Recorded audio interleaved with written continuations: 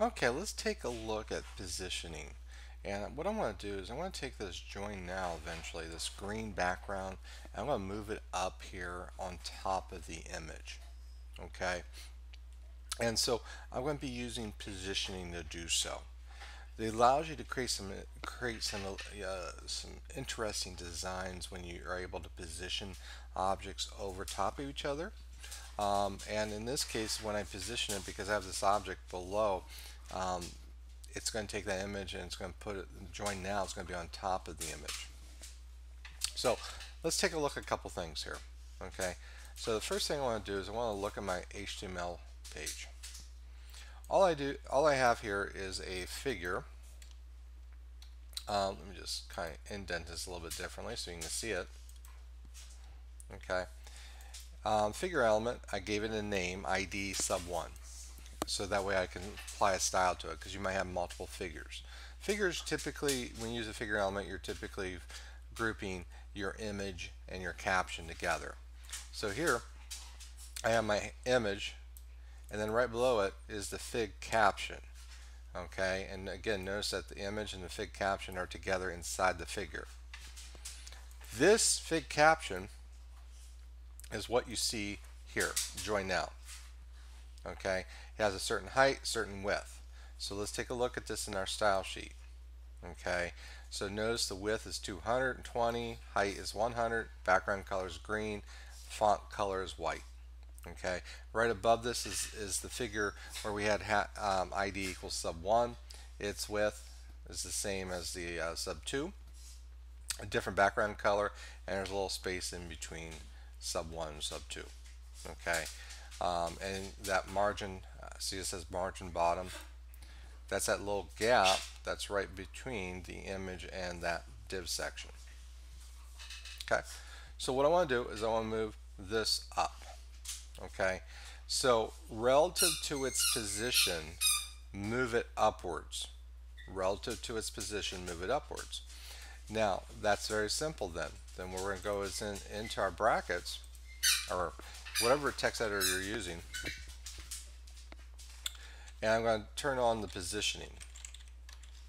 And this time I'm going to use relative.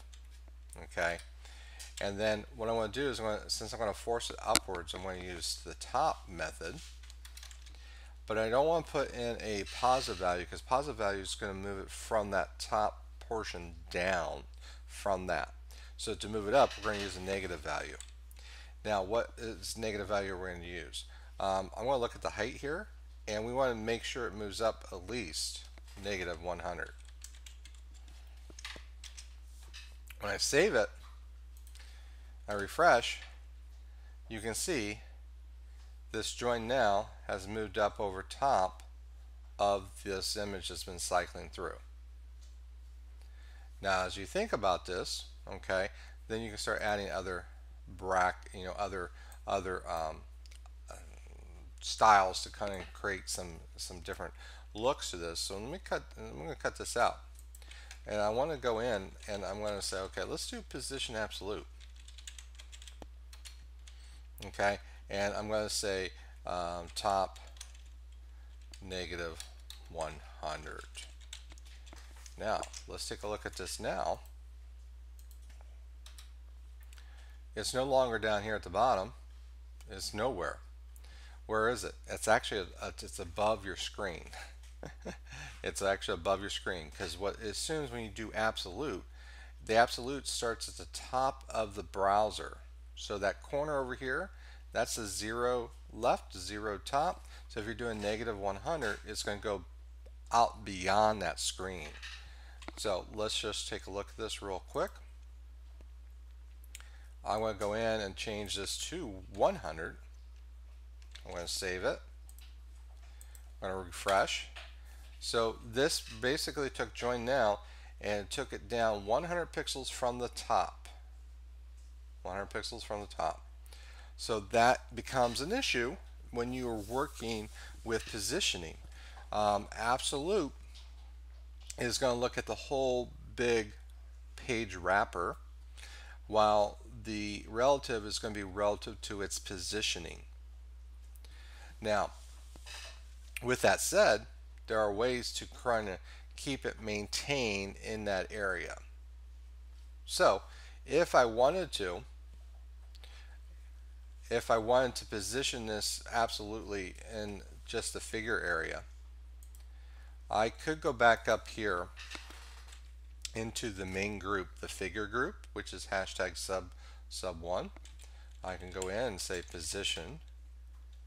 I'm going to just type in relative. Okay, let's see what the difference is. Notice now it's placing the join now inside the figure itself. Okay, now why? Well, this is the main group, and so what it's doing is you're turning on the position relative for that large group. Any items in there that you turn on position absolute, it'll stay basically in that container unless you do a negative value or tell it to go outside it. So in this case, what we would do is we would take the main group and make it relative, and then any specific items we want to move around inside that group, we make it position absolute, and then we just put in our top, left, right, and bottom positioning if we need to. Now the fun part here, as you can see here, see how it puts join now kind of like in the middle, you know. Now there's some graphics here I would not want to hide, okay, just because it's not, you're missing most of the golf swings and so forth. But you know, that is a feature I've seen before where they put it in the middle of the image, and what they do is they take in, they add a little opacity,